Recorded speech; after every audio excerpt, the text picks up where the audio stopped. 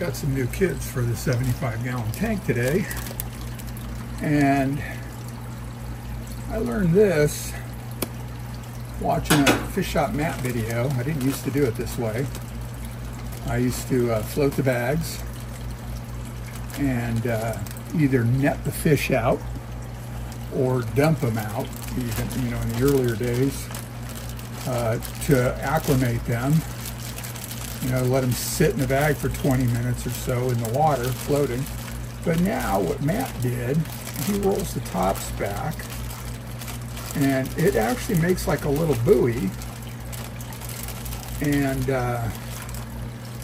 so I'll let them sit like this now for, I don't know, another 15, 20 minutes or so. And then I'll start dumping a little water. I'll submerge, corner the bag, let a little bit of water float in. And then I'll show you what I got.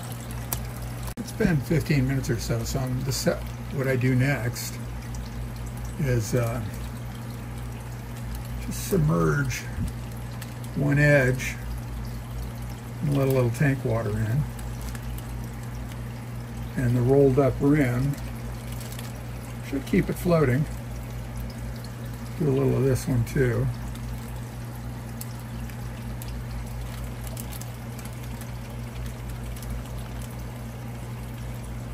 Well, mixing a little of the water, getting them used to this water from where they came from. And yeah, they were from one of the big box stores. Let's go away how not to do it. There's a couple out. The bag went sideways on these Black Skirt Tetras. So I'm going to get a net to take the rest of them out.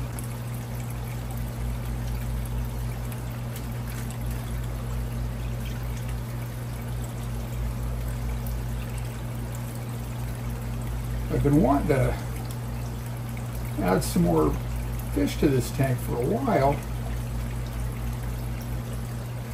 There's 7 or 8 bronze cories, and I think about 10 clown plecos, 2 angelfish, and I almost lost one the other day. It got stuck in between the rocks and the side of the tank over there, poor thing.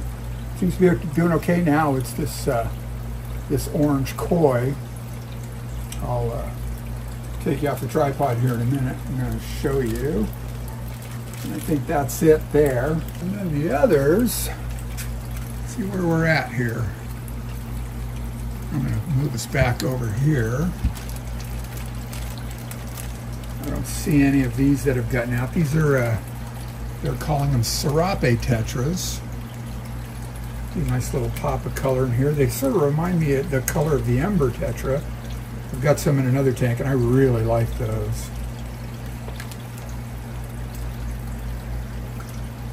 I guess I could put all these in a measuring cup and pour them all out at once and do the big dramatic,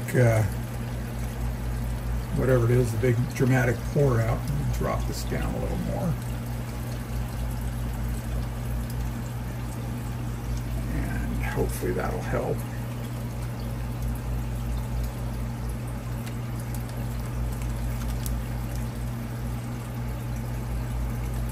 There's 10 of each. Let's hope it stays that way.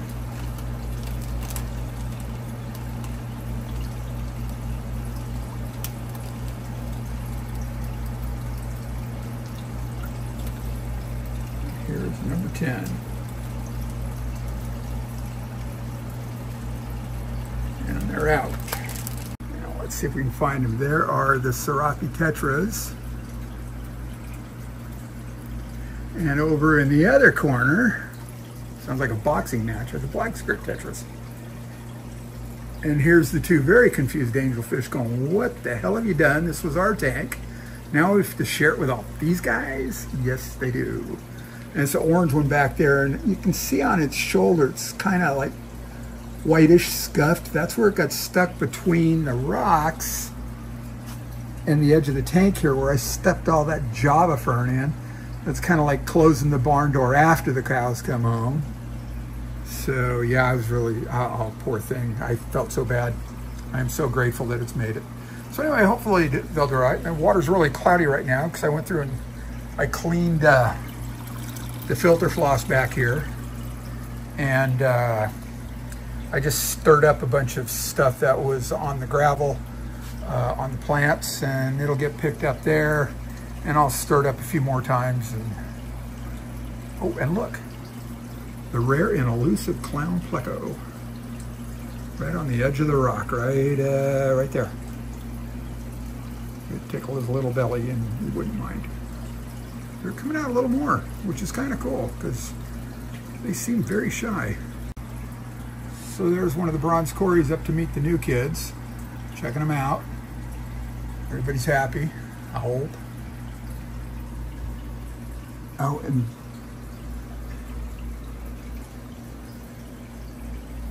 yeah, just lots of plants, lots of crypts, 3 different kinds of swords, the Echinodoris, the Sagittarius subulata, one of these tiger lilies, lots of Java fern, one Anubias. Oh God, here we go. A Pontogean, I think maybe. Yeah. Anyway, three pink flamingo cryptocoryne. These are the bronze Wendy eyes. There's the other. Where'd it go? Tucked down in there, the pink flamingo cryptocoryne. And number 3 is right there. So it's been a good tank. This is one of those $45 tanks from OfferUp, 75-gallon Aqueon. Not a bad deal. There's also the 2 surviving Hillstream loaches in here. Saw one a couple days ago, saw one a couple days before that. They've only been here about a week now. Hopefully they'll survive. Maybe at some point I'll get more and put them directly in this tank, because the tank that I started that whole mess in with the Hillstream loaches just was a bust. So it's one of those things. We live and learn, hopefully. That's this tank in a nutshell. I want to get some more Koi Angels if I can find some. I like to have 6 or 8 of them in here. These 2 hang close together, so I'm not sure if they're just buddies. They're out of the same spawn more than likely. I don't know if it's a male and a female. I'm not sure. If I was to venture a guess, I wouldn't have one right now. Other than maybe the orangey one would be the male. With bigger, faster growing, they were about the same size when I got them. But anyway, I'd like to have 6 or 8, maybe get a breeding pair out of them. And I've also got ramshorn snails in this tank. They came out of some plant somewhere, so now they're everywhere. So anyway, as always, if you liked the video, I hope you'll comment. Anything's good. Give it a like. And if you want to give it a share, that's always fun too. But certainly hit that subscribe button if you haven't already. It helps the channel grow. And we really appreciate it here at Garage Aquatics 2023. So y'all take care. And as always, thanks for looking.